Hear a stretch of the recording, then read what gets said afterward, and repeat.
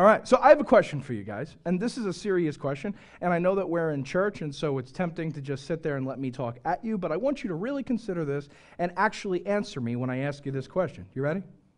Have you ever received a gift that you knew was a re-gift? Yes. Sure. You have? Yes. Okay, and so that was awkward, right?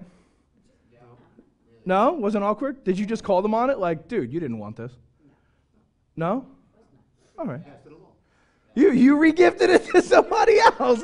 Oh, my goodness. Confessions. Well played, sir. That's good. Yeah, everybody here has gotten a re-gift? Have you guys ever gotten a re-gift? No? You know that gift they gave you So, yeah, right. Exactly. Oh, that's funny. So you knew the person, they didn't want it, and they didn't care enough to think through what to get you, right? We kind of both knew that, and it was kind of like this standoff, right? Like, you know it, they know it, they're trying to hide it, like they hope you don't know it, but let's be honest, nobody in the history of ever has been given a re-gift that they didn't know was a re-gift, right? You know, oh, you thought I liked these, but I don't.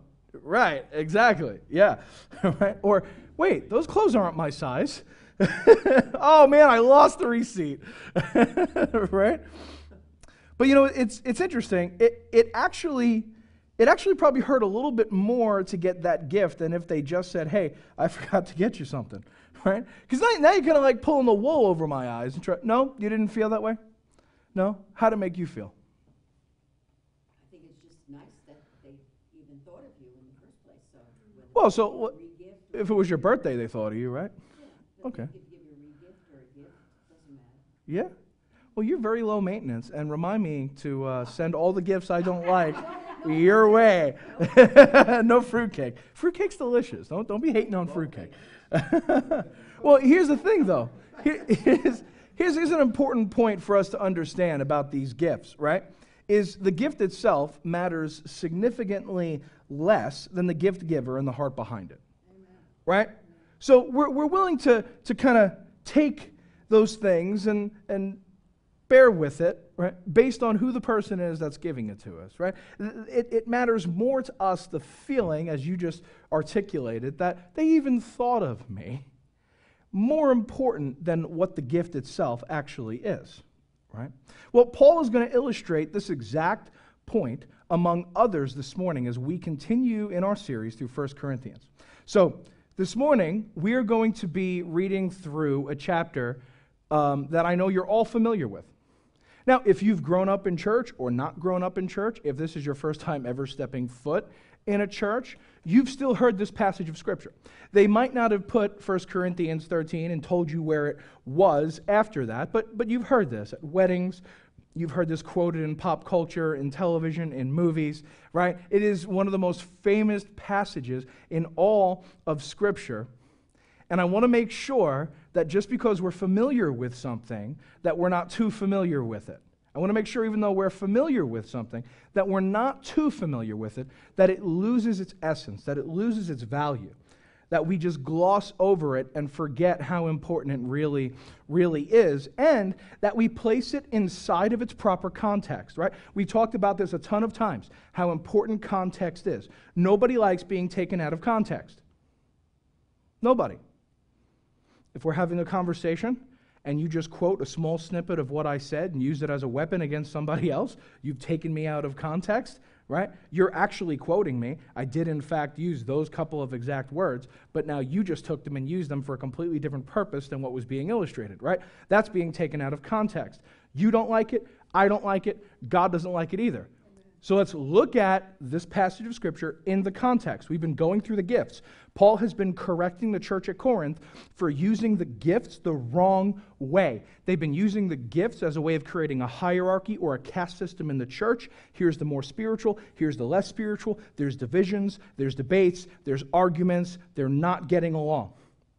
There's issues, right? And then Paul is saying, no. Everybody's been given a gift. Last week we covered that everybody's part of one body. The eye can't say to the hand, I have no need of you. The hand can't say to the foot, I have no need of you. We're all in this thing together. But then, as he says, we're all in this together. We're all unified. We're all one church. We're one body coming together as one. Then he says, after saying all the gifts are the same, right? The eye and the ear and the mouth, we're all the same. We're all part of one body. We're all of the same value. Then he says, but I want you to seek the greater gifts. And we're like, wait a second, Paul, you contradicting yourself? No, Paul was using a play on words to say, the greater gifts are not gifts that the church has been given to use, but gifts that all of us have received as Christians, as followers of Jesus, gifts from God. And that is his introduction as we flow into 1 Corinthians chapter 13, verses 1 through 3. Paul writes, if I speak human or angelic tongues, but do not have love, I am a noisy gong or a clanging cymbal. If I have the gift of prophecy and understand all mysteries and all knowledge, and if I have all faith so that I can move mountains, but do not have love, I am nothing. And if I give away all my possessions, everything I own, and if I give over my body, everything I am, in order to boast, but do not have love, I gain nothing. Wow. Powerful words. See, those are powerful words when you just read them on somebody's, T-shirt, or you hear it at a wedding, or whatever. Those are powerful words just even taken out of context. But let's consider, again, what Paul was just saying to the church. This is a letter of correction, right? And we hear this in a loving tone, like at a wedding, and it's so sweet, and, the pastor or priest stands up there in his suit or tuxedo, all proper, or his robe, right? And we've got this formal, if I speak human or angelic tongues. Dude, no. Paul's like, guys, hey guys, hello, look, if I speak in human tongues, angelic tongues, I don't care. You're lacking love. Hey, listen, I don't care if you got the gift of prophecy. I don't care if you got the whole freaking Bible memorized. I don't care. If you don't have love, you got nothing. I don't care, guys, if you take everything you own and everything you are, and you live your life as a volunteer, and you sell it all, and you live impoverished, and you give everything away to the poor and hungry, but you don't do it out of love. If you don't have love, you, my friend, are spiritually bankrupt. You've got nothing. That's the context. That's what Paul is saying here. What good is the gift or the gifts that we have been given by God to build up the church and reach lost people if we don't have the key motivation behind doing it, love? Love. It's got to be love. Love has got to be that driving force behind everything you are, every decision you make, everything you do. Because it'll change not just the way you see people, but the way that you handle people. If we use our gifts without love, then perhaps there's another reason we're doing it. Maybe we're doing it out of selfish ambition or a desire to acquire power and authority to exploit people and manipulate them. Which unfortunately, my friends, happens way more in church world than it should.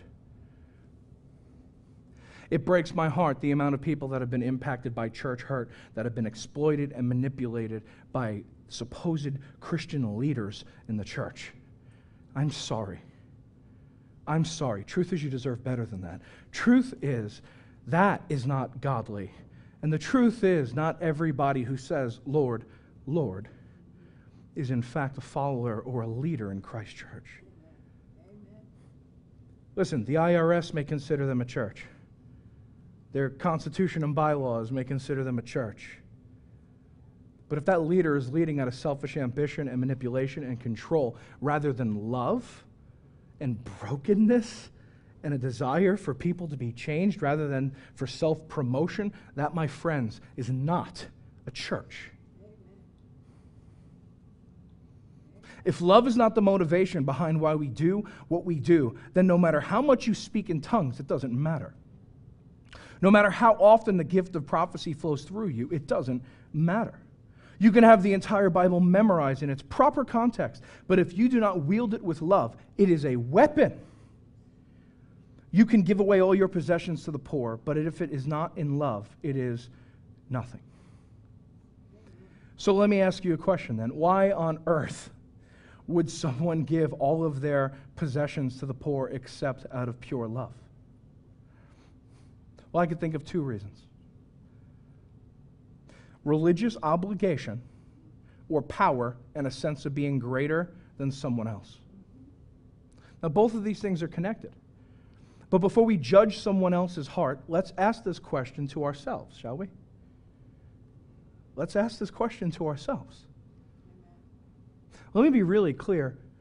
If you looked at the story of Saul in the book of 1 Samuel, he's not somebody who started off even pursuing power. They chose him.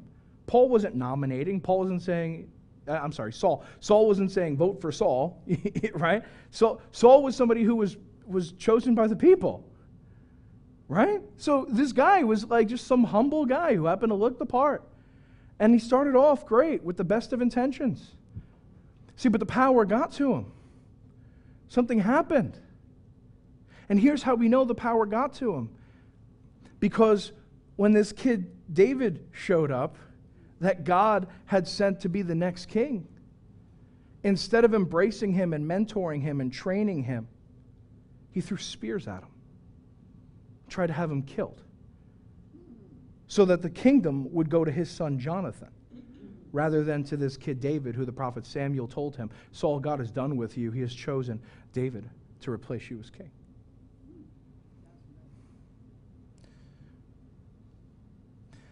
What is my motivation?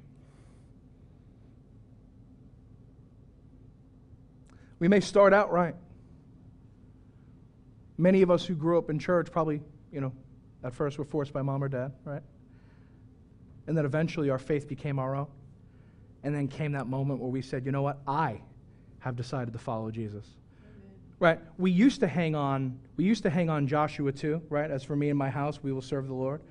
Right? We used to hang on that when we were kids. And then it came to the point where we said, I have decided to follow Jesus. No turning back. It's that moment where it became mine. And that was great. That was a great moment, right? Amen.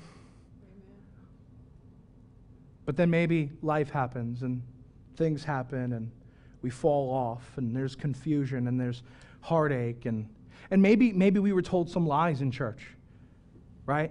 Maybe we were experiencing the whole, Jesus loves you, and if you trust him, everything's going to work out. And our idea of everything working out means, I'm not going to have hardship and I'm not going to have struggle. Listen, let me be really clear. Shadrach, Meshach, and Abednego, they still had to go into the fire. Jesus just went in with them. Right? They still had to go into the fire. Jesus just went in with them, right? When he said, I'll never leave you and never forsake you, he wasn't kidding about that. Nowhere in there did he say it's going to be easy peasy lemon squeezy. No, what he said was, I will never leave you or forsake you. Right? If I can give you the modern translation, right, what Jesus is saying to you, his children, is life's going to suck, but I'm with you. Amen. It's going to be really hard. But the one person that's never going to leave you, no matter how hard and ugly and dirty and nasty it gets, everyone else will leave you. Everyone else will betray you. Everyone else will abandon you. Everyone else will curse you. They'll make up lies about you. They'll ask you the question, what have you done for me lately? It doesn't matter how much of your time, how much of your life you've given to them. They want something out of you. And Jesus says, no, I want you. I don't want something out of you. I want you. In fact, if you knew how wretched and vile you really were in the deep depths of your heart, you wouldn't want you, but I still want you, just as you are, right there. Amen. Right there.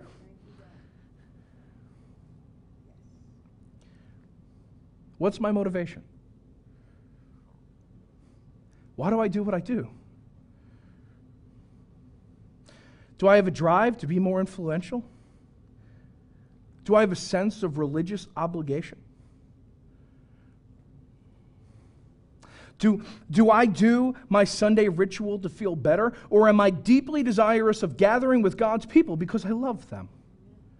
What is my motivation?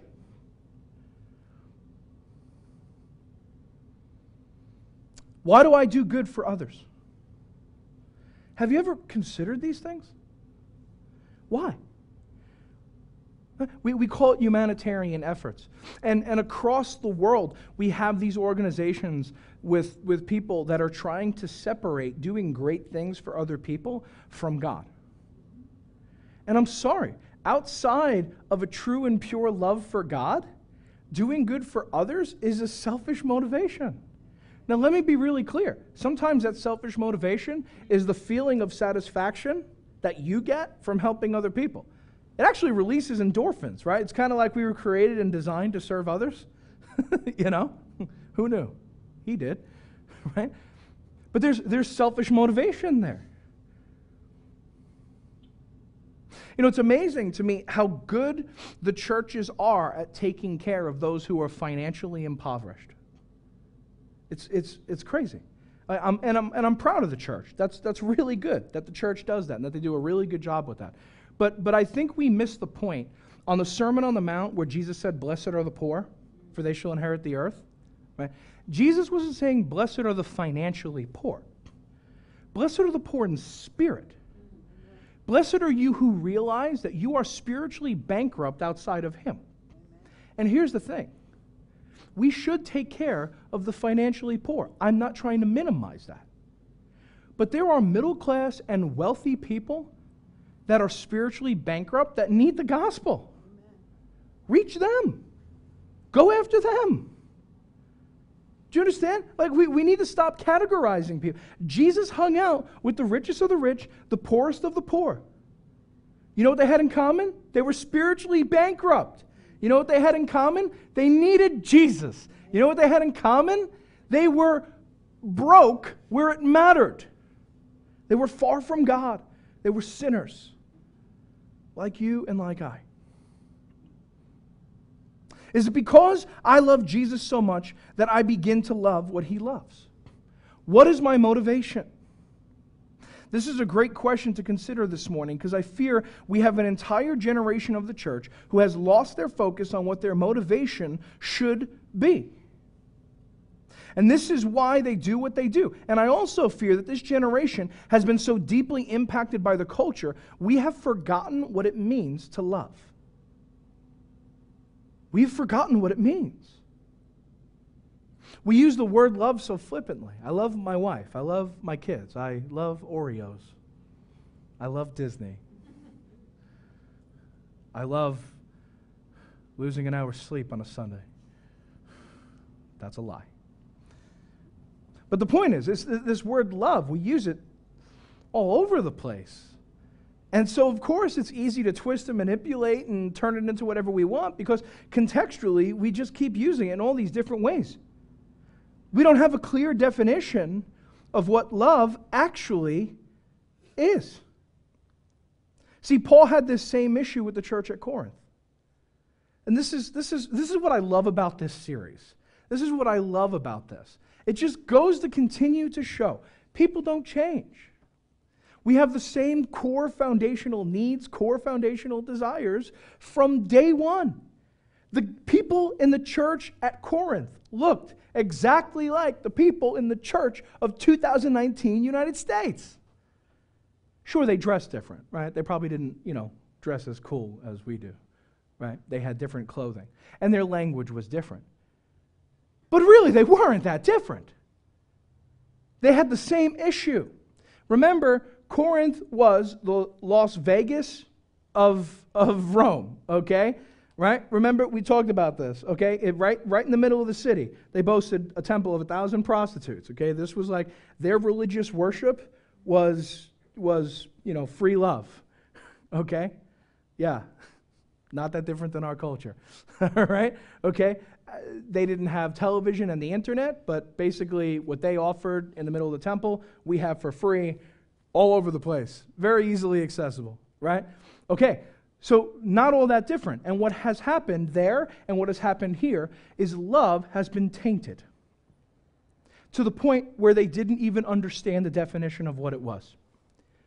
And so Paul, in first correcting them and saying, hey, if I speak human or angelic tongues, but I don't have love, I'm a noisy gong or a clanging cymbal. If I have prophecy and understanding, and I don't have love, if I have faith that I can move mountains, but I don't have love, if I give away everything, including even my body, but I don't have love, I gain nothing. Oh my goodness, guys, you don't even know what love is. You don't even know what love is. I need to go deeper. I need to clarify what I mean by this.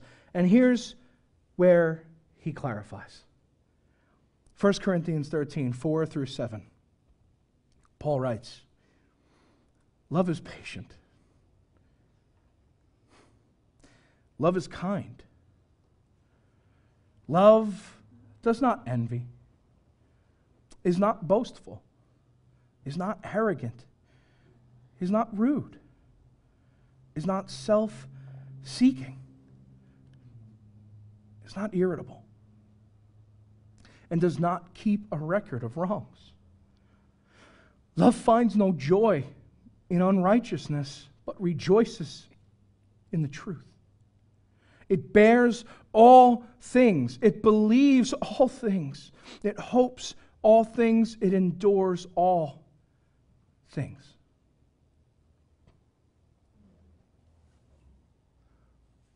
It's good. It's powerful. It's powerful when we consider what love really is. If you're acting in love and you're motivated by love, you will find these traits come out naturally.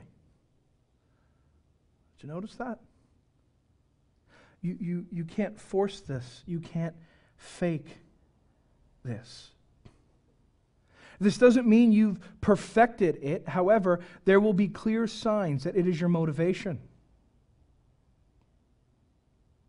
So how do you know you love someone? Well, you tend to be more patient with them and even their shortcomings.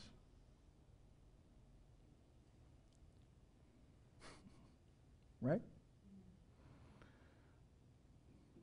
Anyone relate with that?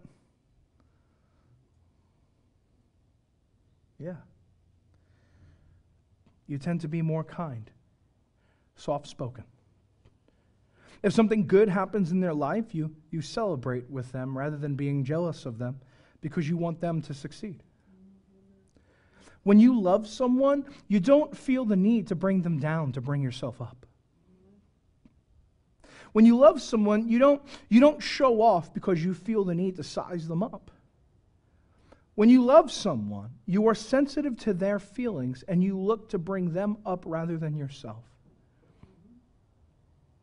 When you love someone truly, you aren't rude, but sometimes you are. And when you are, you apologize every time.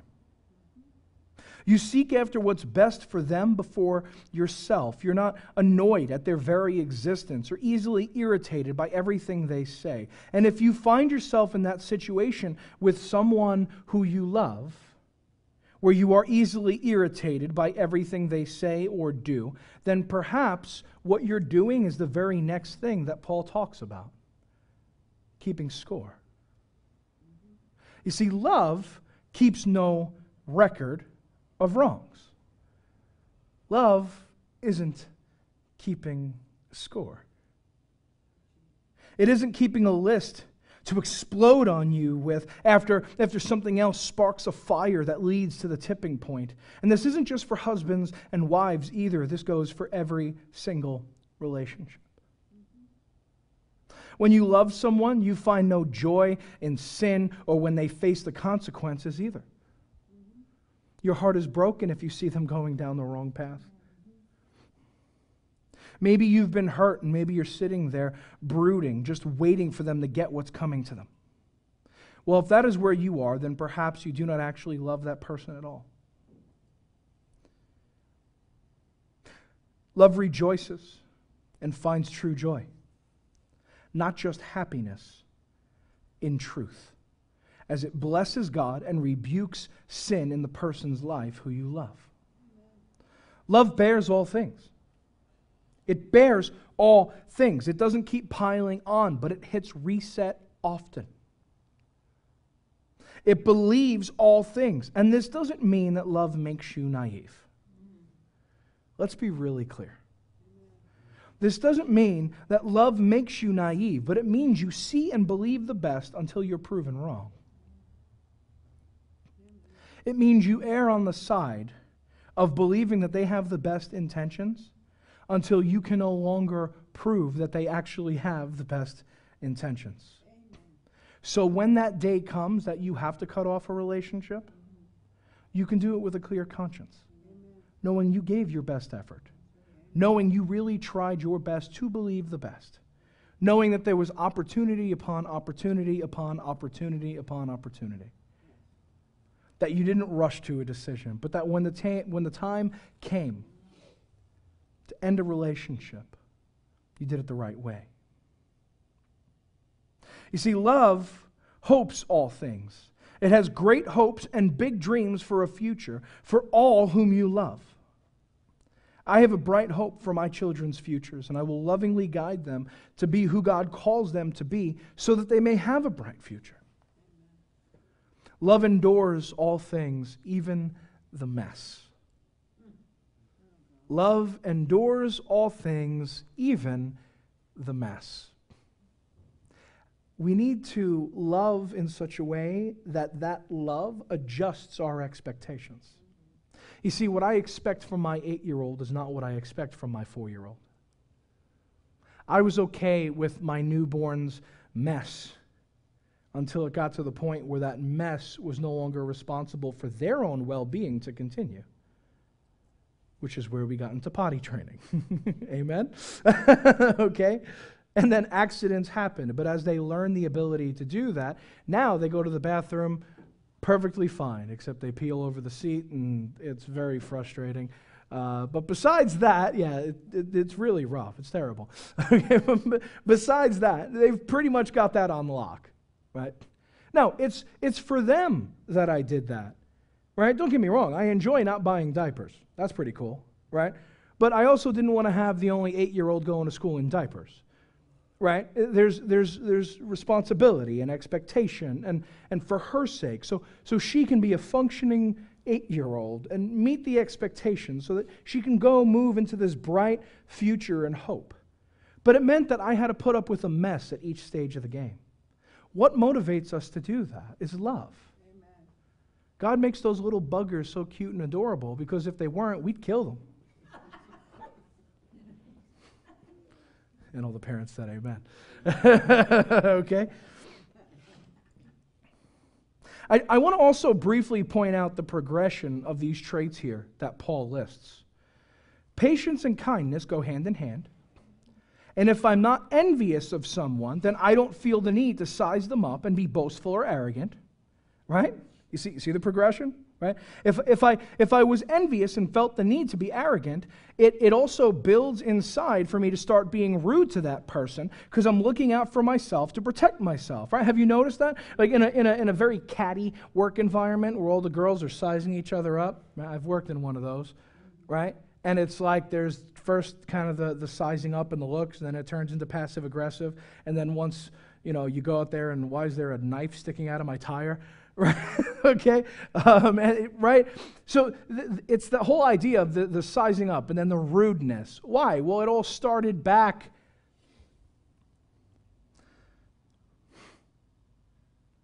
And now constantly being in that environment makes you irritable just while being in this person's presence because you keep stacking up more and more reasons why they're terrible. And you keep a long list of all your complaints against them, and you just can't wait for them to be brought down.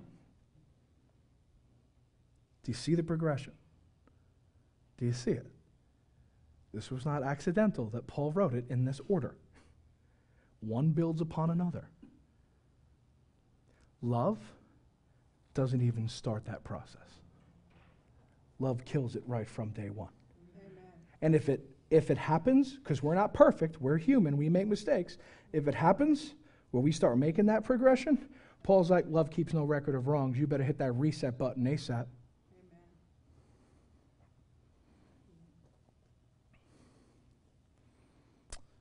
I also want to add that these are traits you cannot force. You can't fake it until you make it with love. These things are worked in you naturally as you learn to more deeply love.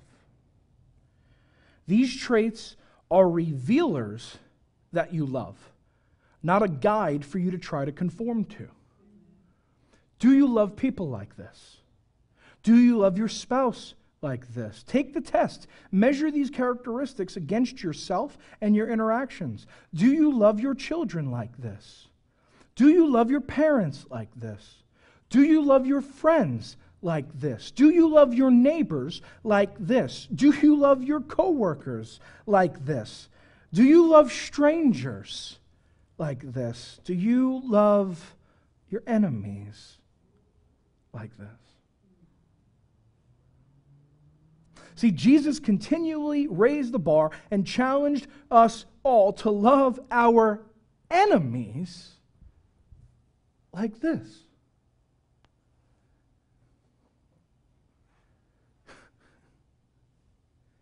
It's crazy. Don't you think those are a bit unrealistic expectations? I mean, that's a high bar. I mean, I would love to love my wife and kids perfectly like this. You want me to love my enemies like this? Paul continues in 1 Corinthians 13, 8 through 13. He writes, "Love never ends. But as for prophecies, they will come to an end. As for tongues, they will cease. As for knowledge, it will come to an end." Why? Why will knowledge come to an end? What are you referencing, Paul? Well, he says, "For we know in part, and we prophesy in part. But when the perfect comes, the partial will come to an end." You see, when I was a child, I spoke like a child, I thought like a child, I reasoned like a child. When I became a man, I put aside childish things. For now, we see only as a reflection, as in a mirror. But then, face to face. Now I know in part, but then I will know fully as I am fully known. Now these three remain: faith, hope, and love. But the greatest of these is love. See, Paul is saying that the gifts that he's given us, the gifts of the Spirit that he's given us to equip the church, to build up the church, to go after people, to go and save the lost, he's saying those gifts are temporary. They are to build up the church here in this time and to help spread the gospel of Jesus Christ to reach lost people who are far from God. Paul says prophecies will end. Tongues will cease. The gift of knowledge will come to an end. When we get to heaven and spend eternity with Jesus, there will be no need for these things. Why? Because we will be perfect and complete. It's done. It's over. Your pain, what you're going through, your anguish, your stress, your frustrations, the hardness of life, the trials, the temptations, the failures, the waking up in the middle of the night, beating yourself up, feeling like a failure, thinking you're a failure, all these perceptions that are lies will be gone. Over. Those painful, gut-wrenching tears, gone. Jesus says he's going to wipe everyone from your eye. It's coming to an end. Where we live now, this environment, all of this is temporary. It is temporary.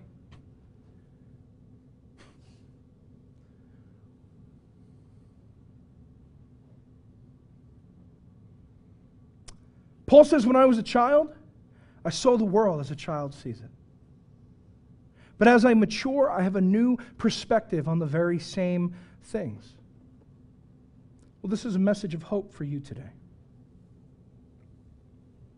How many of you could remember childhood memories, now that you're older, that you remember the memory the exact same way, but you have a different perspective on the memory? Yeah, that's awesome. Look at this. She's an adult in a child's body. I love it. Good for you. But it's interesting, right? I remember, actually, it's so funny, Vin, that actually you'd be sitting right there. I remember, so Vinny and I grew up together. right? We were the two Vinnies, which are the reason that my mom and dad turned gray as quick as they did. All right. And so I remember when we were little, and he would sleep over the house on like a Friday night, and we would just be like, can you take us to Blockbuster, please? Please take us to Blockbuster. We got to rent like the new Sega Genesis game or Nintendo game or whatever. And you're like, well, no, Vince, I don't really feel like going out and blah, blah, blah. Please, Ma, please, please, please, please, please. You promised. You said you would. Please, please, right? And we would beg and nag and plead. It was.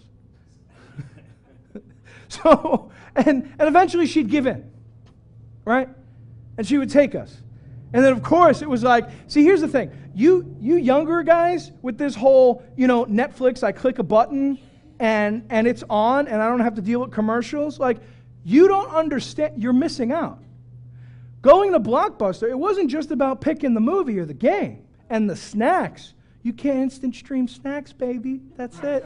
You got to go to the store and buy those things, all right? It was all in one place, and we get there, and they had the cotton candy that would turn into bubble gum, right? You remember that? Oh, it was terrible for you, but of course I had to get it, and right? And you'd have all the candy and just the nasty candy that was just weird, right? And just like super high sugar. Don't know how I don't have diabetes. Crazy, but we would stock up on that stuff and go up and down the aisles and have to look at it, right? And have to look at everything, even something we didn't. It was an experience. It was like walking around Disney World for a little kid, right? And you'd look at all the video games. And I know we're renting this one, but dude, we have to stay up all night and do what we can to beat this game. So tomorrow we could come back and get that game. Like it was an experience, okay? It was expensive though. I mean, when you consider, so now you could, if you're I don't know, on Hulu or Vudu or, I don't know, Amazon, and you want to rent a movie, for the most part, you can rent a movie for what, $4.99? You have it instantaneously, and you get to keep it for 3 days, and I don't have to go back to the store and return it and get slapped on fees, right? Blockbuster, you were paying like $5 a movie. This is way back when, $5 a movie, and if you didn't bring it back, if it was a new release, you had 2 nights. If it wasn't, you had like 5 nights. And if you didn't bring it back in time, you paid $5 a day in penalties. What? Okay? Now, I'm a kid. All I thought about was the video game and the phone we were going to have and all the sugar and the candy. What I didn't realize was, that just cost my parents a ton of money that they sacrificed for us to have a good time over the weekend. I had no idea. Now I have kids of my own. And they're like, oh, just put it on a card, Dad. I'm like, yeah, that's got to be paid for, kid. Like, what are you talking about? But here's the thing. When I was a child, I reasoned like a child. I thought like a child. All I thought about in that moment was me, what I wanted, my perspective. It was about me. I didn't care what it cost. I didn't know it cost, right? Now, my parents loved me enough that they still did it for me. And they didn't go, all right, kid, so this costs this much and this much and this much and this much. You're eventually going to need to find a way to pay that back when you're older. Like, we didn't have that conversation. So where am I going with this? Let me tell you how love works, all right? All of us kids in the room have no idea what our salvation actually really cost Jesus Christ. Amen. And he doesn't shove that in your face ever. Amen. In fact, he did that for you when you were his enemy. He did that from you when all you were thinking was me, me, me, me, me. I got to get ahead. I just want more money. I just want more of this. I just want more of that. It's all about me. And he met you where you were at, even as a child. Powerful, right? And that's exciting. And unfortunately, my friends, that is where the typical church message ends. So now, we're going to pray, the band's going to come up, and we're going to have a small concert. But see, that's only half the story. See, that's the problem, is we don't just end it with this Christian consumerism. It's about me, and although I was jacked up and whatever, Jesus died on the cross for me. Paul says, yes, I was a child, and when I was a child, I thought like a child. I had a childish perspective. I saw the world as a child. But as I mature, I have a new perspective on the very same things. Well, this is a hope for you today. You need to grow up in the Lord. You need to mature spiritually. You need to take the time to see things for what He's doing, not just about you. Look, if my pain and my suffering and me battling depression and anxiety and me battling the different things that I deal with are going to benefit the body of Christ and glorify God, well then sign me up for that. Because it's not about me. It's about His glory. And I love Him more than I love me. Sometimes. Sometimes I don't. Sometimes I'm a spoiled, rotten little kid saying, Daddy, take me to Blockbuster. Daddy, I don't want to do this anymore. I love the song Reckless Love that we did during worship. I love that bridge, man. I love that bridge. And that's where I want to go. Some of you are going through things that right now are brutal and ugly and painful and don't seem to make sense. And when you get to heaven, you're going to have a very different perspective. Because right now we only see things from a limited perspective. But one day you're going to see Jesus face to face. And Paul says something incredible here that rocks my theology. He says, we will know fully as we are known.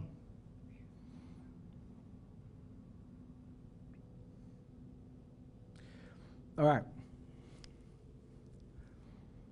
For my friends in the room who are also nerds like me, check this out. If you're not a nerd, you can check out. That's fine. If you're a nerd, hang with me. You ready? The Greek word Paul uses here is the word gnosko. See, there's a bunch of Greek words that we translate with the word know in English.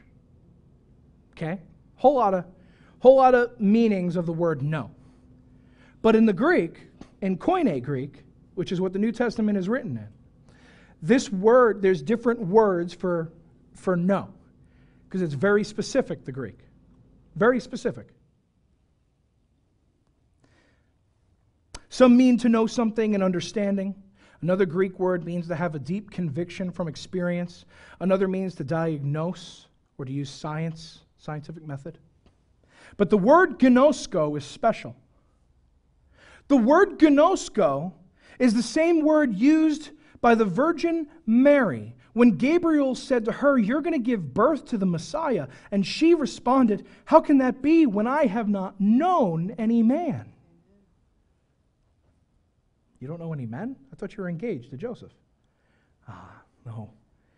No, that word known is a deep intimacy. A word we see biblically only used between a husband and a wife. Known. Adam knew his wife, and they bore a child. Deep intimacy. A knowing that's beyond the mind. A tangling of spirit. Amen. That's the word.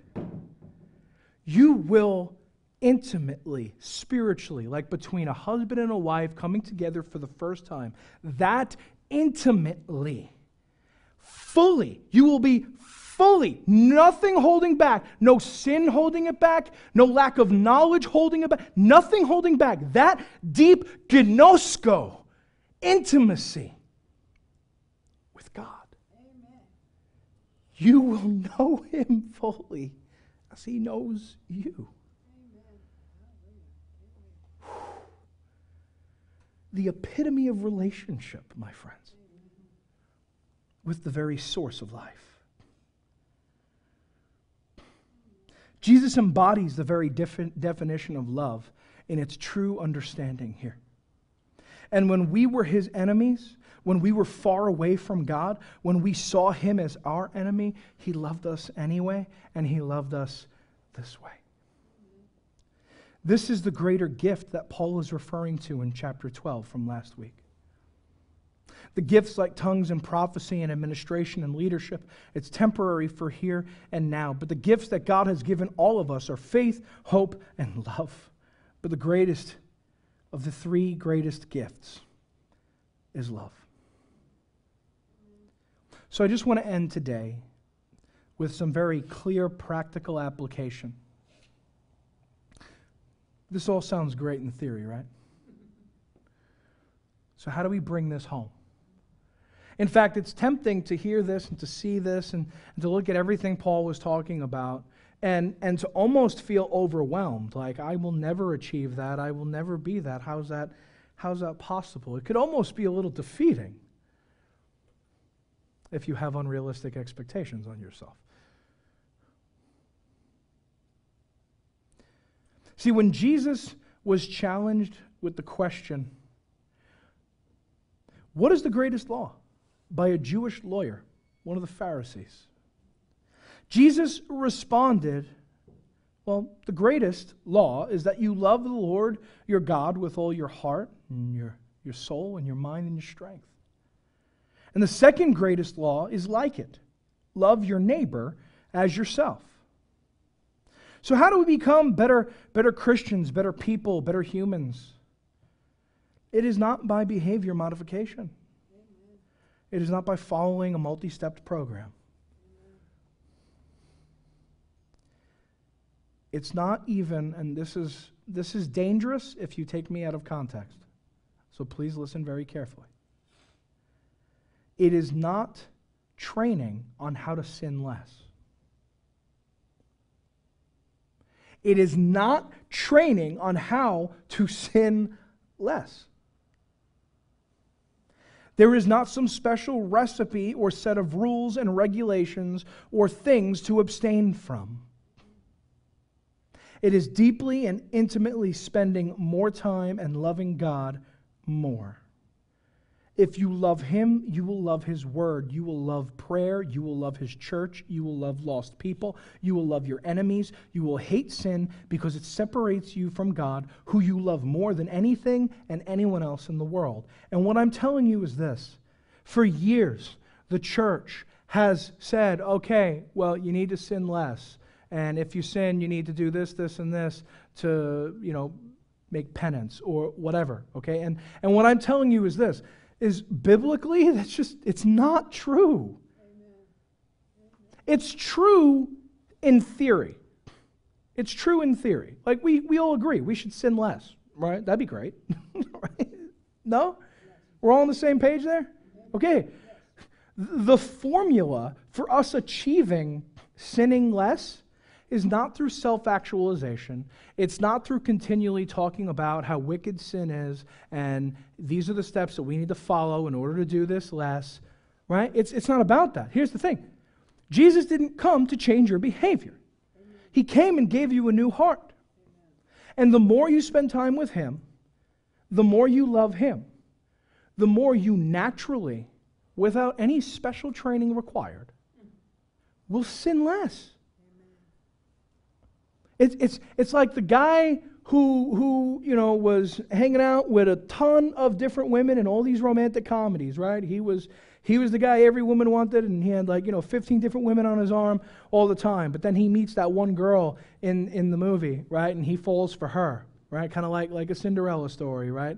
Okay? Well, not that specifically, right? Prince Charming wasn't exactly a playboy. That's not what I'm getting at, right? But I'm saying, in these romantic comedies, where the guy he's all over the place, and he could have any girl he wants, and they all catch his eye and his attention, right?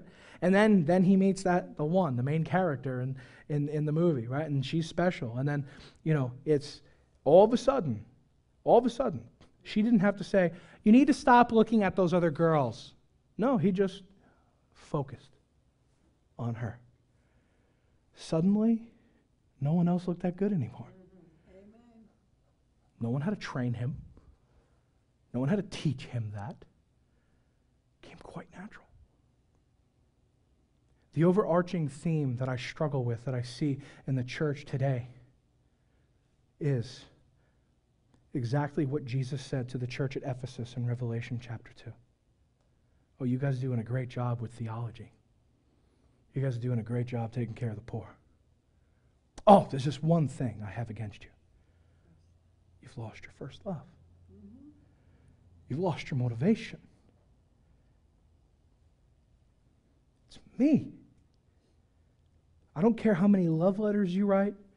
I don't care what you do in my name. It's nothing if you're not in love with me. Church, my friends, my brothers and sisters, fall deeply and intimately. Gnosko, him, intimately.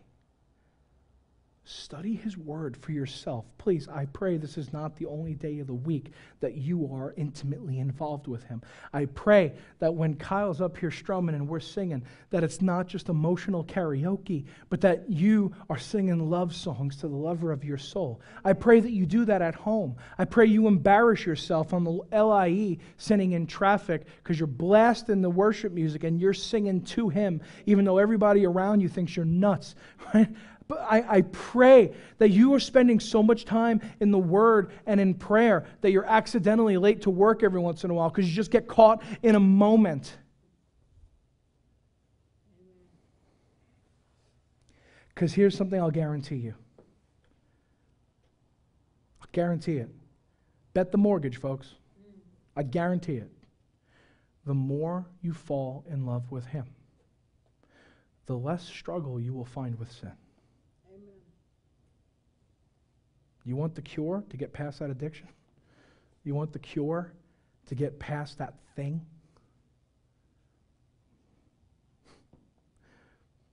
Find someone worthy of more of your attention than that thing. And be all in. Give them all you got. And you will naturally love his people because that's who he loves. And you will naturally find yourself wanting to gather more with them. And see, here's the thing. We could be tempted to do the gather at church. We could be here. Kyle, you could have this, man. We could be tempted to do the whole gather at church thing and, do everything that we can to get more people thing. I mean, we could raffle stuff off so that people come to church and I could be a little less honest and a little bit more entertaining, right? I hear the sweet spot today is like 30 minutes, so if I preach more than 30 minutes, like people aren't coming. And hi Siri. Right? And so we could do all that stuff, right? We could fill a room. We could entertain people. We can give stuff away and get a lot more bagels and more coffee and hey, I mean we could actually put out an even bigger spread and throw like these parties here to get people to come, right? And we could manipulate people into this place all day. Come on, we know how to draw a crowd. Drawing a crowd isn't hard. I do marketing for a living. I could draw a crowd. Is that our goal? No, see, here's the thing. My desire is that you desire to come together, and I don't even care if it's here, okay? It doesn't matter. My desire is that your desire is to come together and love one another and spend time with one another and encourage one another, to empower each other, to go and use your gifts to go after people that are far from God, so that they would fall in love with Jesus, and so that they would then want to grow in their relationship with Jesus, and they will naturally and organically want to come here and want to be a part of this family and want to show up. Why? Because they want to. Here's what I'm getting at. I would rather have an empty room because the few people in it want desperately to pursue the lover of their soul than have to manipulate or find other motivations to fill a room.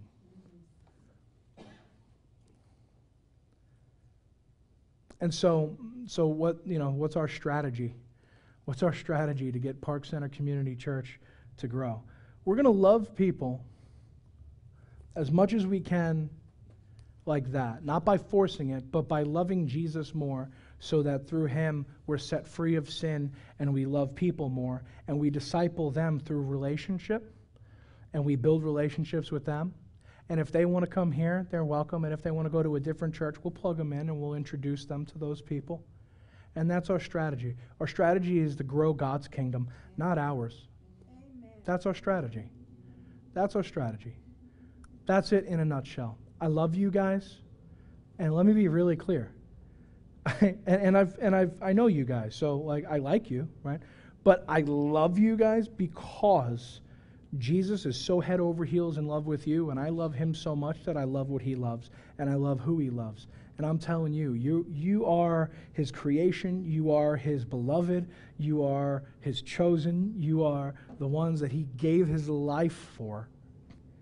And so how dare I not give you the dignity, the respect, and the love and adoration and admiration that he has for you. Let's love each other that way. And here's the cool thing, and I'll end with this, and I'll let Kyle come do his thing. Here's the really cool thing, is if we look at this and if we consider what I just said there, check this out. Jesus said to his disciples, a couple of sentences before the Great Commission as he was about to take off. Do you know how they're going to know that you guys are my disciples?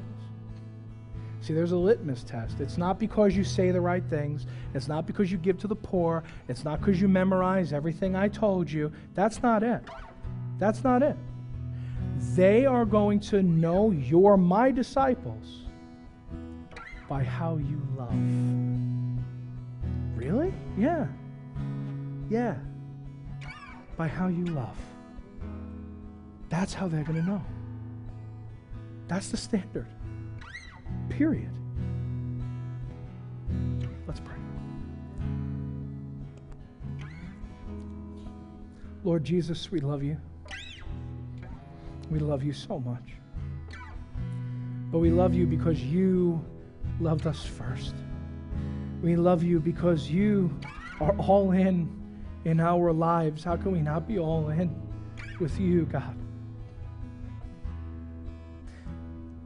God, set our hearts on fire, that our love for you would deepen, that we would gnosko you, that we would know you so deeply and intimately, that it would drive us to love who you love more deeply. God, that we would be so motivated to go after people that are far from you because you changed our hearts. God, that we would be driven. God, that we wouldn't be weary and that we wouldn't be entitled and we wouldn't get so irritable, but that we would be driven by love. God, give us patience and kindness. God, don't let us become envious of one another's gifts, but let us recognize each gift is of the same value to you, as Paul just talked about last week, God.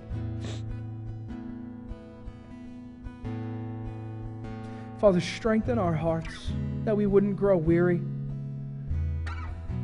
but that we would stay so focused on you, that all temptation, all sin, all idolatry, everything that gets in the way, that we can't even see it anymore because we're so laser focused on you.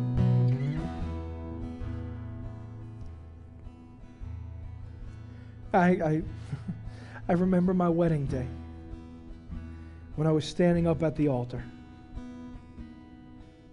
and paying the bill. I know there were a ton of people there, but man, when those double doors opened and my bride-to-be took that first step, I had no idea anybody else was even there. God, may that be our intimacy and our relationship, that we would never grow cold of that day, that would never wear off, but that it would only go deeper and stronger and drive harder. And that as we navigate through this crazy life, through the ups and downs, through the hard stuff and the fun stuff, that the whole time my eyes are fixed on you. Our eyes are fixed on yours. That Peter walked on water when his eyes were fixed on you, but it's when he looked away that he sunk. So God, call us all out of the boat. Call us to do the impossible and keep our eyes fixed on you. Pray this in Jesus' name. Amen.